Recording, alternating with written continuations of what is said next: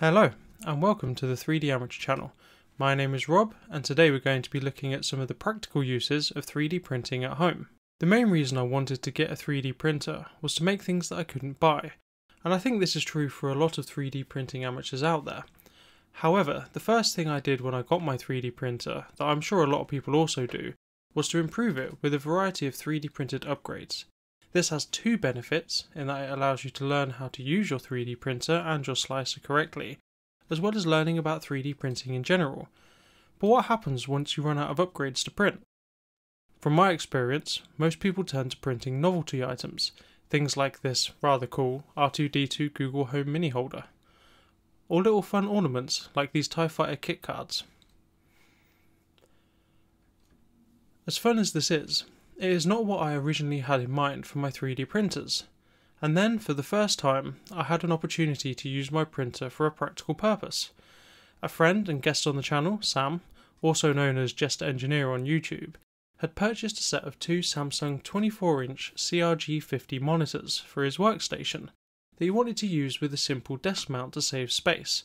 These monitors have a huge stand, as you can see here, and he wanted to affix them to a stand at the back of his desk so that he could clear the desk up and make it a bit tidier.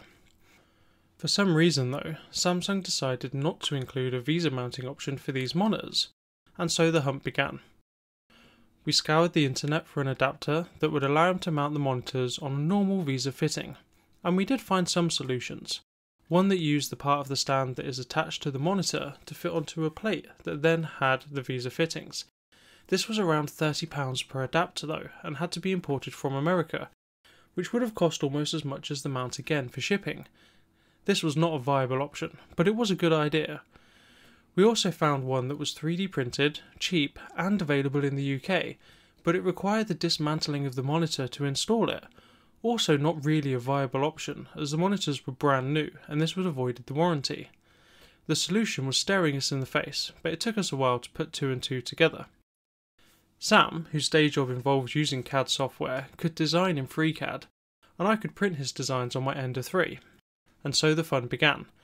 In total, there were 46 iterations of the adapter model that we had designed. Around 10 of them I had part printed for test fittings, until finally we arrived at the finished product. This final product exemplifies what is great about 3D printing in my opinion. We could not find an adequate solution that we was happy with, so by combining our skill sets, we set out to make something that was exactly as we wanted. And I think it's safe to say we succeeded, as we realised that we can't be the only people that needed something like this that was a reasonable price and good quality.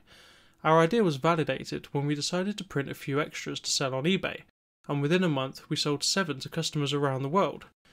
Now we had had a taste of practical 3D printing, we wanted to continue this venture, and was very quickly given an opportunity to do so. In case you hadn't realised, I'm a bit of a nerd, and I love VR gaming.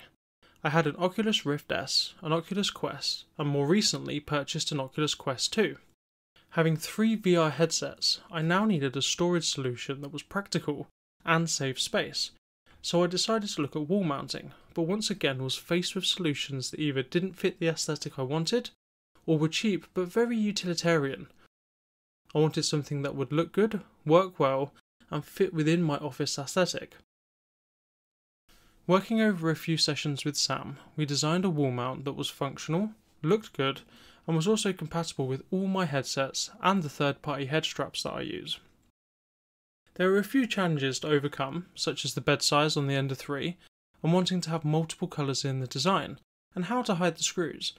We ended up having the arms print separate to the body, used the screws to go through the holes in the body and arms to hold them in place, and then we actually used magnets in the Oculus logo to attach it to the base, which had the benefit of not only hiding the screws, but also making the logo a separate print to the base, meaning no changing filament mid-print to get the logo a different colour.